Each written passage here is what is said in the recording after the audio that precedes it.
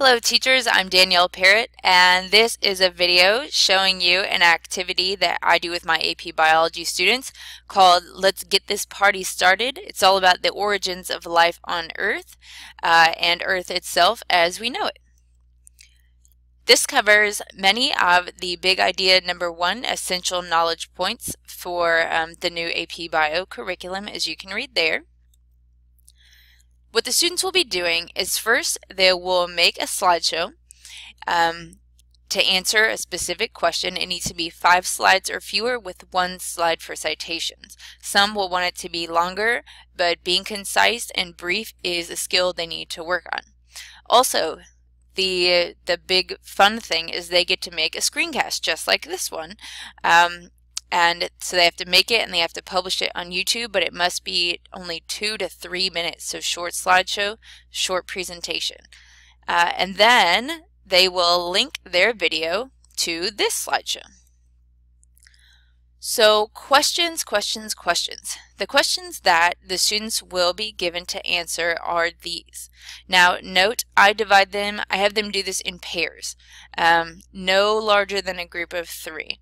So they're just given a very broad question. How old is the Earth? How did life begin? What caused mass extinctions? How quickly does speciation occur? And is evolution still occurring? Now, they're not going to do some research and just come back with the answer 4.54 billion years old. That's lame. I mean, that's accurate, but they need to have the actual answer. They need to have evidence for that. How do they know that? What's the science behind it? What are some examples?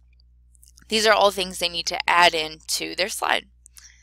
So I have here the instructions for how to make a screencast using Screencast-O-Matic, which is what I'm using to make this one right here.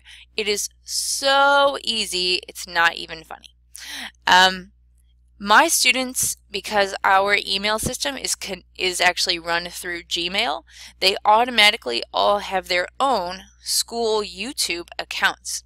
And so they'll make their screencast and then they'll upload it to YouTube. It's important though that students, when they do this, set the privacy to unlisted.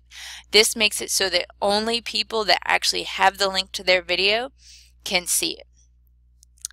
So then, after publishing it and letting it upload and process, their video will be ready, and then they need to take the link to that video and hyperlink it to their actual question at the beginning of this slideshow.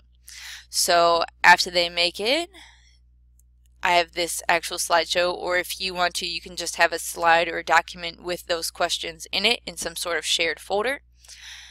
And so, for instance, here is one that a student did. Open link in new window.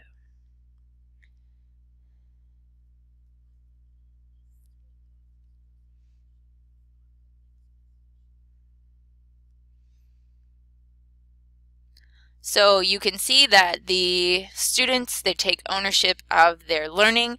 They get to learn a technology skill that they will be able to use in their projects. They have the question driving their learning, and they'll get to share this in class with all of their peers. It's also important that at the very end of their first round, they watch their video twice. They actually write down a reflection. What do they feel like they did well? What will they change next time? And then they need to do it another time. So they need to revise and do another take. And then again, they need to watch, reflect, and revise as much as necessary. Now, I do not want to make you think that perfect is what's required. Some students will get really caught up in if they do that right there. That's not a big deal. They should not feel like they need to totally go back and remake a screencast or a video just because of that. So, but they do need to do their best. It does need to be a video that clearly communicates the answer to their question, because this is going to be a tool they use to teach their classmates.